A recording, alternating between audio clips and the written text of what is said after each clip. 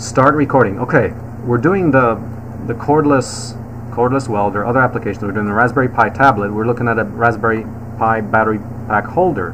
Now the design rationale is we got these battery packs that fit 18650s, but the last problem only in the design rationale is that lithium is not so eco-friendly.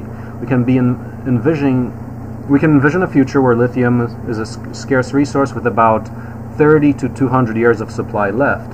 So how about these carbon dioxide-like cylinders that instead store hydrogen?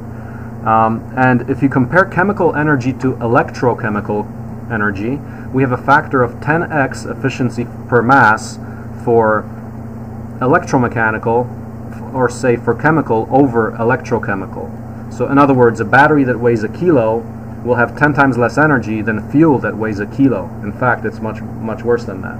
So, but let's take 10x for a figure here. So say you put in 12 grams, like here it's carbon dioxide, 12 grams inside one of these bullets that are about the same size as an 18650 cell, then for the same weight, because each battery weighs like 50 grams.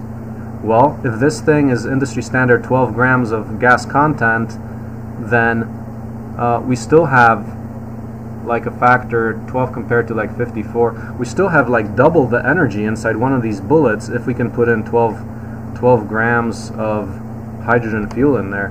Now, getting 12 grams inside a bullet like that's really like not possible probably, because you probably need high pressure, but maybe it is possible. I don't know the numbers yet, but at least mass-wise, if we were to fit 50 grams of hydrogen in one of these bullets, we'd have like 10x to 100x the energy of a lithium-ion battery.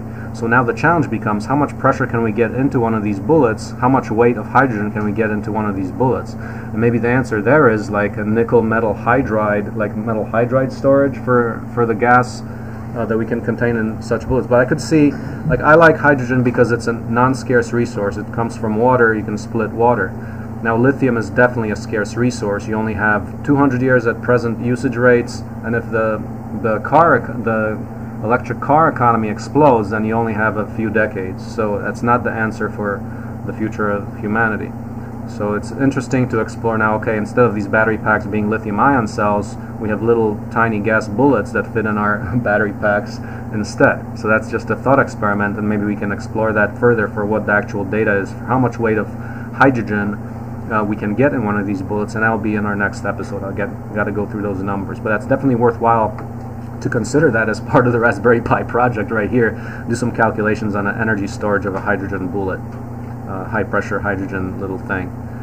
It's safe for carbon dioxide to high pressure. Let's see if it's safe for hydrogen. Of course, you got to consider safety issues of gas, but as long as the gas is pure, only hydrogen, it's very safe. It will not explode on you. It will have the pressure, like a pressure cylinder, but it will not explode on you because the oxygen is not there.